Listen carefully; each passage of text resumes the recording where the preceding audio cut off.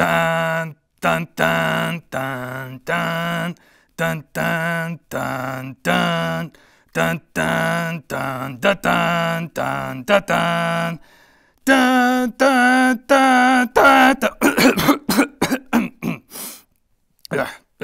Sorry, wrong galaxy.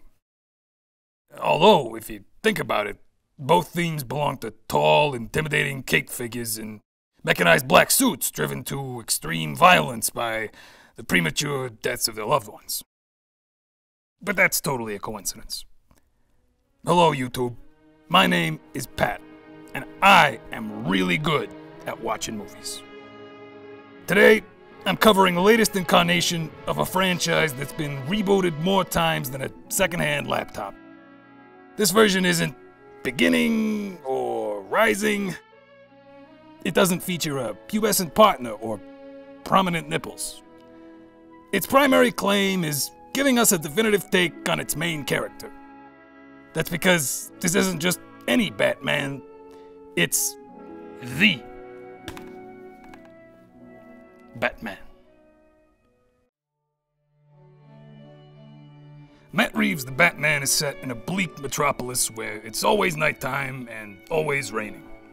In fact, unless this Gotham's sewer system is the Grand Canyon, any citizen living in a garden apartment is essentially renting a swimming pool. The only thing less useful in Gotham than sunscreen appears to be its police force, which has been utterly put to shame by some shady dude in bulletproof pajamas. Gotham PD is understandably salty about their state of affairs, especially since one of their own is openly cooperating with Batso, feeding him tips and occasionally making him a +1 at crime scenes. I'll let you get the rest of the convoluted plot on your own and pivot instead to some quirks and nits that I wanted to pick. Subtlety is not in the Batman's vocabulary.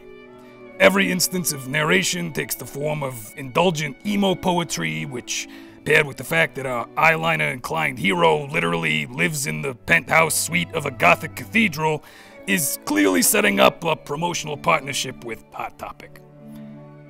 A thick veneer of angst saturates every scene like a... You know what? Scratch that. Saturates was terrible word choice, considering the one color that even makes so much as a cameo is red. Last, but certainly not least, I mean like the polar opposite of least, is the movie's runtime. 2 hours and 56 minutes is roughly twice what the Batman could have clocked in at if every moment wasn't mercilessly milked to death. I'm honestly not sure which film had more false endings, The Batman or Return of the Week. And get it already! Hearing all of that, you'd think I'd beaten the Batman to a bloody pulp and that no hope remains for the people of Gotham. But the crazy thing is, overall, I like the movie. Sure, its unflinching commitment to noir sensibilities and general reliance on a level of audience familiarity pigeonholes the film. What I'm saying is, a large flock of pigeons will still eat this thing up like it's a bag of fries spilled across a McDonald's parking lot. Robert Pattinson's turn at Bat is commendable. While the material he got wasn't particularly diverse, he still managed to deliver a believable recluse haunted by grief, guilt, and the chronic lack of self-care.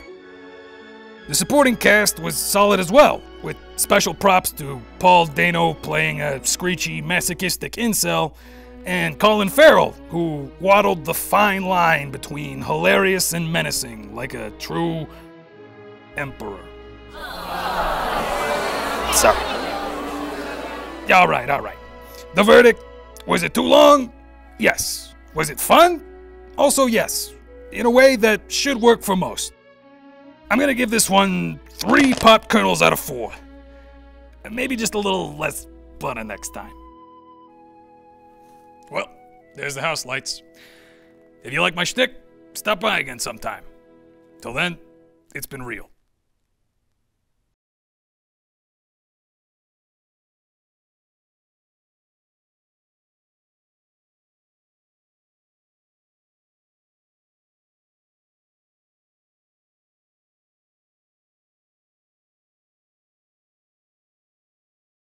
Na na na na na na na na na na na na na na na Bat Pat.